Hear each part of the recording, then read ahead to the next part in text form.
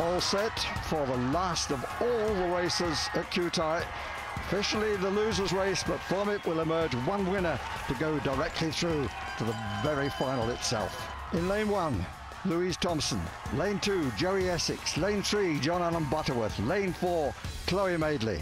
Don't think that Louise Thompson will be that happy about being in lane 1. She's going to have to come round on the first turn. Chloe Madeley can't have the mistake that she made last time. She's got to brush that from her mind.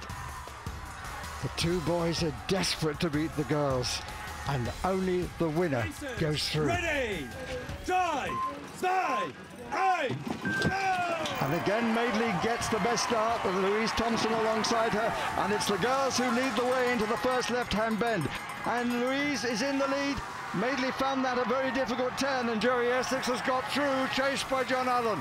Louise has gone away completely, skiing beautifully. There's a real battle going on for second place. Joey Essex leads into the left-hand turn. Nobody's going to catch her, but there's a cracking battle going on behind her. She comes to win, and Essex gets the better of Butterworth, and Madeley in 4th place. All 3 losers will face elimination in the air jump, but a happy Louise Thompson is safe for now. And away they go, and it's a pretty even break, just a slight advantage for Chloe Madeley. And it's the girls who lead the way into the first left-hand bend, and Louise is in the lead.